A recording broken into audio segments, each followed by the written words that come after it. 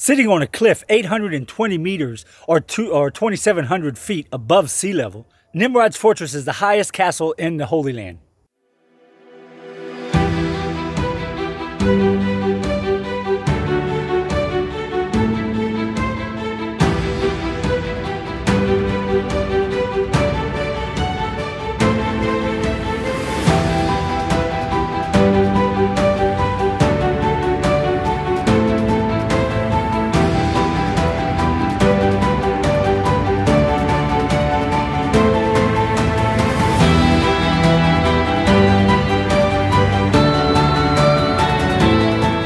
It sits on the base of Mount Hermon near the Syrian and Lebanon borders in the Golan Heights. I don't know if you can see it, but right up there at the top of Mount Hermon, it still have a little bit of white caps left, still a little bit of snow left. And I'm here in short sleeve shirt weather. It's only about a 20-minute drive from here. Well, I'm headed out. It's a 3.5-hour drive each way. I'm headed way up north. I'm going to do a real nice video. It's really special. It's actually a castle. The castle, the ruins of the castle that's there, it's not really anything biblical that happened there in the Bible, but the guy it was named after was in the Bible, and it's just an absolutely beautiful and picturesque scene. One of the most beautiful places in the country. So I'm headed that way now, and I'll show you when we get there.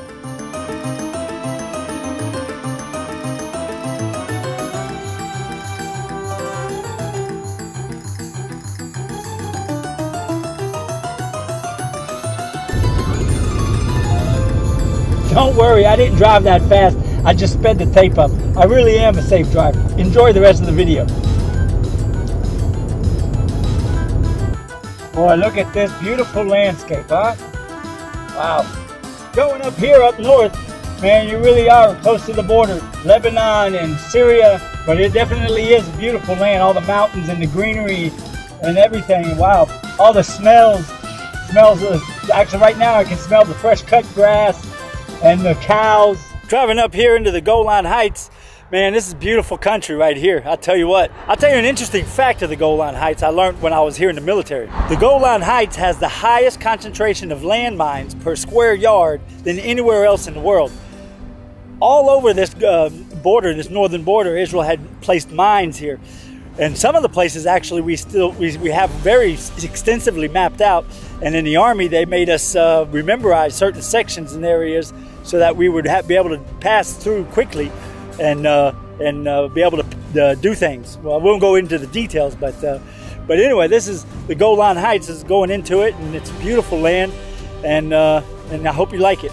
Just to show you how close we are to everything here, right there, that little peak right there, that is Syria. You see the antennas up there, that's the little base they have right there on their border. As I turn around, after the Nimrod Fortress, right over there, if you see the peak, that's Mount Hermon. And on the top of that peak meets the borders of Israel, Syria, and Lebanon. And right over there, that's Lebanon. So just to give you an idea where we're at.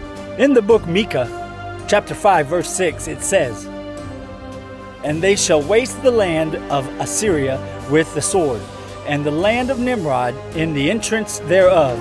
Thus shall he deliver us from the Assyrian, when he cometh into our land, and when he tradeth within our borders." Nimrod was a great hero that lived during the years of the Great Flood.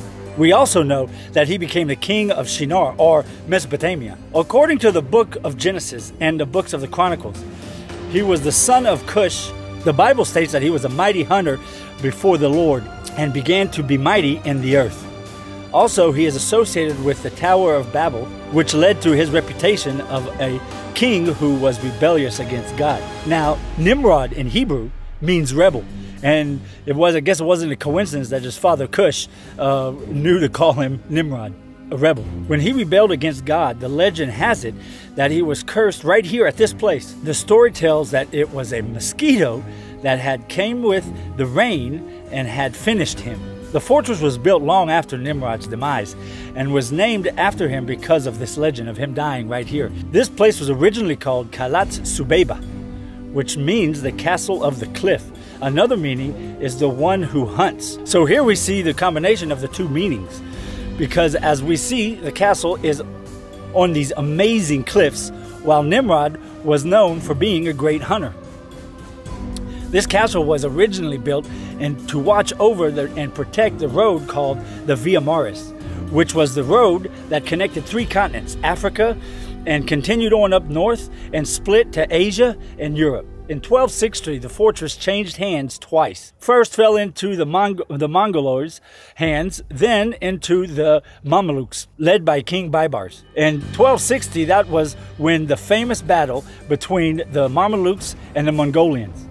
King Baybars became history-worthy when he won that battle and became the owner of this land. Then he gave this fortress to his number 2, Belak. So in turn, Belak returned the favor by making this great inscription, the largest found in Israel, praising Sultan Baybars.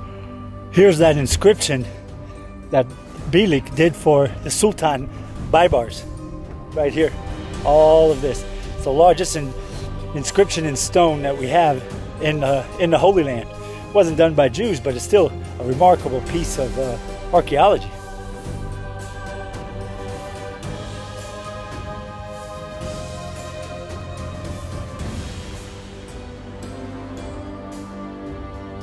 The construction of this castle is very unique. A good example of this is in the tower that was named the Beautiful Tower. In the 19th century, when Mark Twain visited the Holy Land, he came here and said that this was the most beautiful remains of a castle in the whole world, hence the Beautiful Tower. But here you can see the construction is different than you can find in the ancient ruins of Israel. You can see that in this tower where you have 7 walls with slits for windows to keep control over everything around.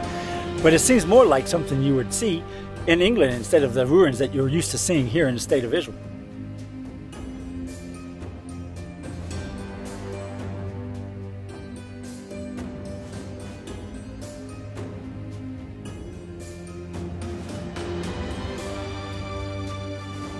I tell you what, this really is an interesting place.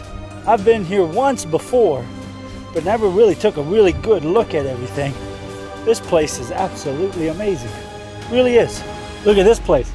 Nice little stone seating around this beautiful little tree. I guess this is where the generals might have sat and had their meetings or something, I guess. It sure is nice.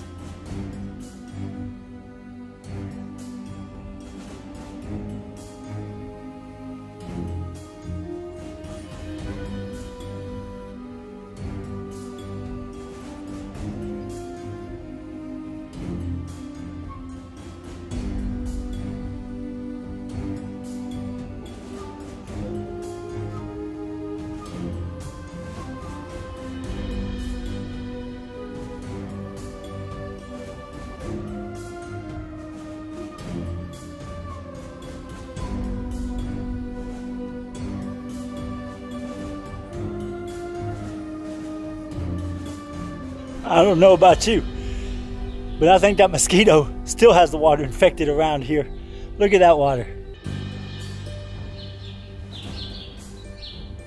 I'm gonna throw a rock in it so you can see all the algae floating.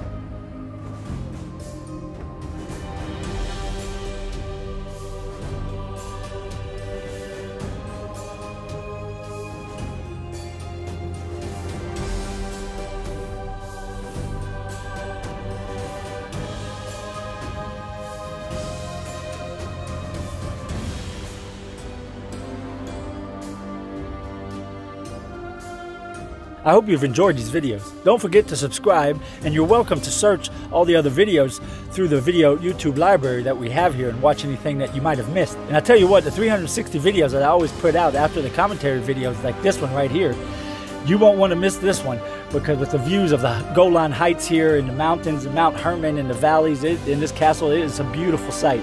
You want to catch that 360-degree video. Also, please don't forget to join us on thegoldenreport.com. And until next time, God bless.